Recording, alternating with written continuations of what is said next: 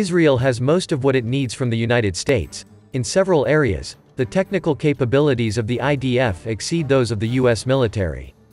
But in some areas the Israelis could take more advantage of US technology, especially if strategic necessity and financial reality came together in more productive ways.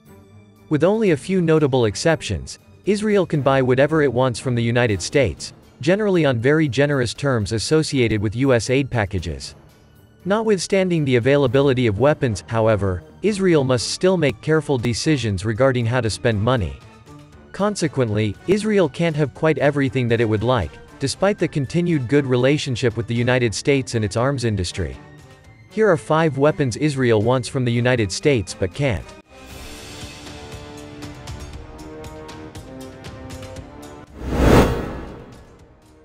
Number 5. Littoral combat ship. For a long time, the sea arm of the Israeli Defense Force, IDF, has examined the potential for warships somewhat larger than the corvettes that have historically dominated the force. As Israel's maritime security interests increased, the necessity of maintaining the Gaza blockade, and of patrolling offshore energy deposits, this need has become more acute. Via the last decade, the IDF extensively studied the possibility of acquiring heavily modified versions of the U.S. littoral combat ship design. These would have had significantly different features, mainly making them less modular and more self-sufficient than their American cousins. On paper, the plan made a lot of sense. A high-speed, networked platform would fit in very well with the IDF's operational concept. However, the necessary modifications drove up the cost of the warship, pricing it out of Israel's range. Future changes in the market, or in Israel's perception of need, might well shift the equation, however.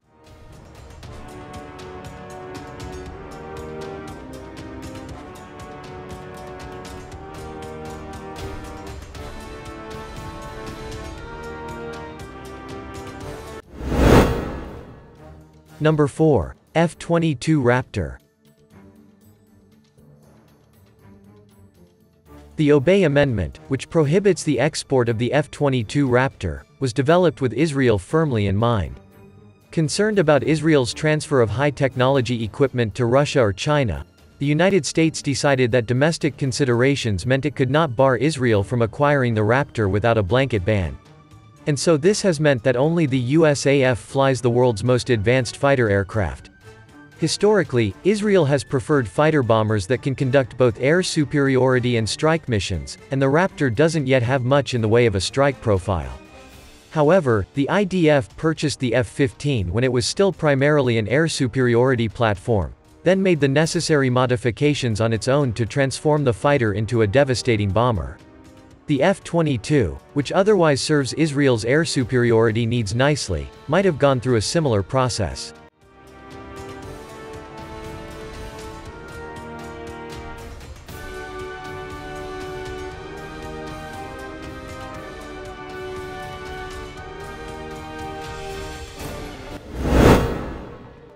Number 3. Long-Range Strike Bomber.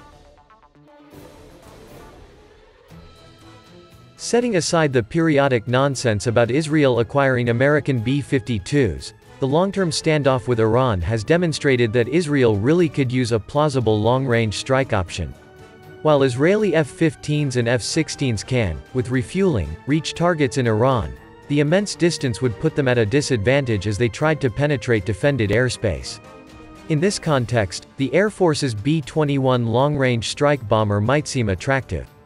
Of course, Israel hasn't operated a strategic bomber since it retired a few B-17 Flying Fortresses in the 1950s. Nevertheless, the perceived need for an option that could penetrate Iranian air defenses and deliver heavy payloads might make the IDF reconsider its commitment to fighter bombers. Whether the United States would ever consider exporting the bomber, which will likely fall under a variety of legal restriction associated with nuclear delivery systems, is a different question entirely.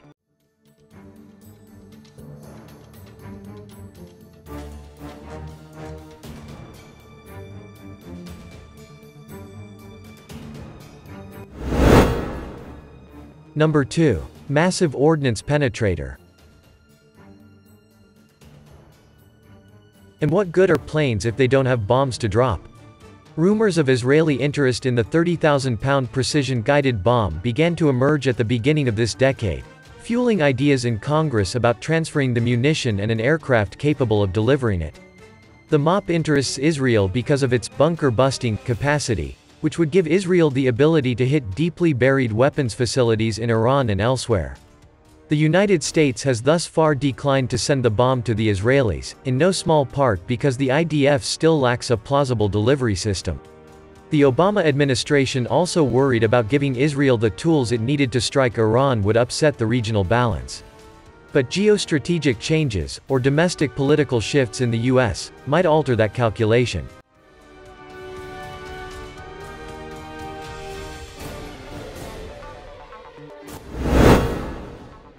Number 1. Ballistic missile submarine. Israel's submarine force teeters on the very edge of presenting a plausible deterrent. The IDF submarine arm has done excellent work with its group of transferred Dolphin-class subs. However, diesel-electric submarines carrying long-range cruise missiles simply cannot match the performance, endurance, or security of nuclear boats. This is not to say that Israel needs, or could use, something analogous to the Ohio-class ballistic missile submarine.